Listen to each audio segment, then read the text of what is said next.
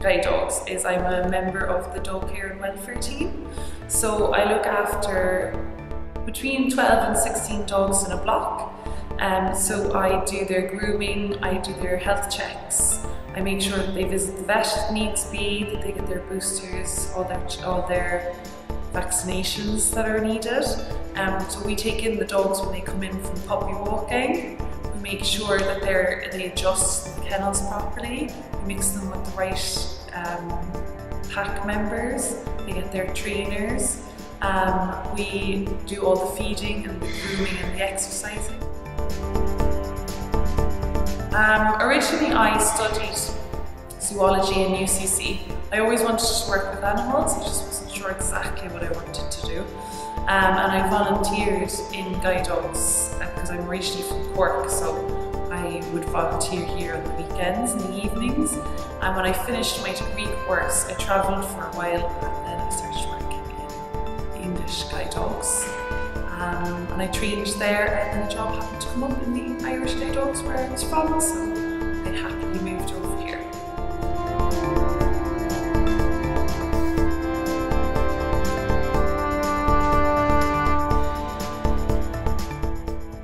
At the moment I'm working in kennels, or we call it dog care and welfare. We basically look after the dogs when they're down here, and so in the mornings we feed the dogs at 8, and they've half an hour to have their food and to spend or go to the toilet. At 8:30 then the early trainers come in and take the dogs. They bring them out for a couple of hours. So we clean all the kennels then after that. They'll come back around 12 o'clock and we groom them and just leave them spent again, and then they go back out for training again in the evening. They're fed a second time in the PM at 3:30, and then we do more cleaning if it needs to be in the kennels. And that's it, then we go home at 4:30. Normal day is 8 to 4:30.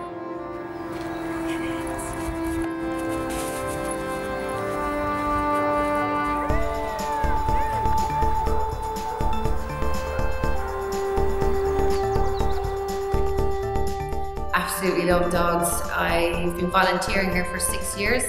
I'm only actually working here full time for the last 3 months, so I was volunteering here for the last 6 years, and a position came available, so I was up to that. I was working in offices and never liked it, just kind of jumping from job to job.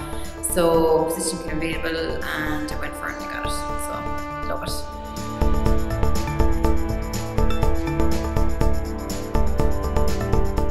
I'm the technical team lead for the operations department. I started working for guide dogs in 1990, working in kennels.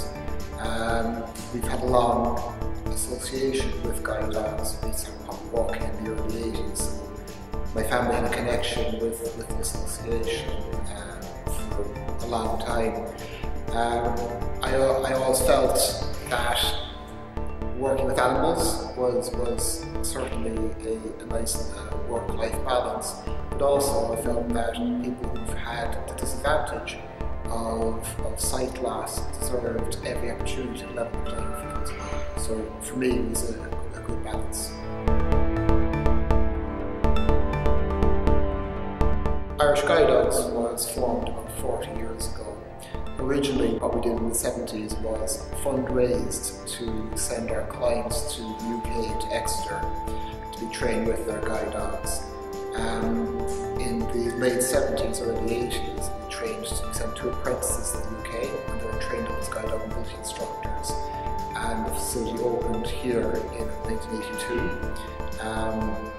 From there, we started breeding our old pups and started a puppy walking program. And that program is still in existence today. We also, in the early 90s, started long cane training.